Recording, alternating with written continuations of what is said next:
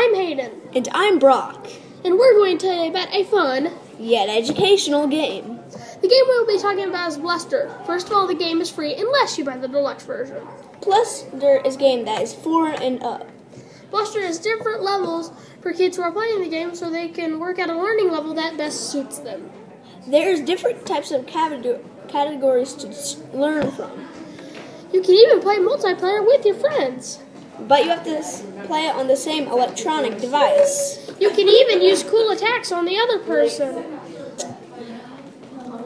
You have to match 3 words that rhyme that have the same definition. It depends on what category you are using. When you have matched all the words, you have won. In single player, you have to match all the words before the sun has traveled all the way across the screen.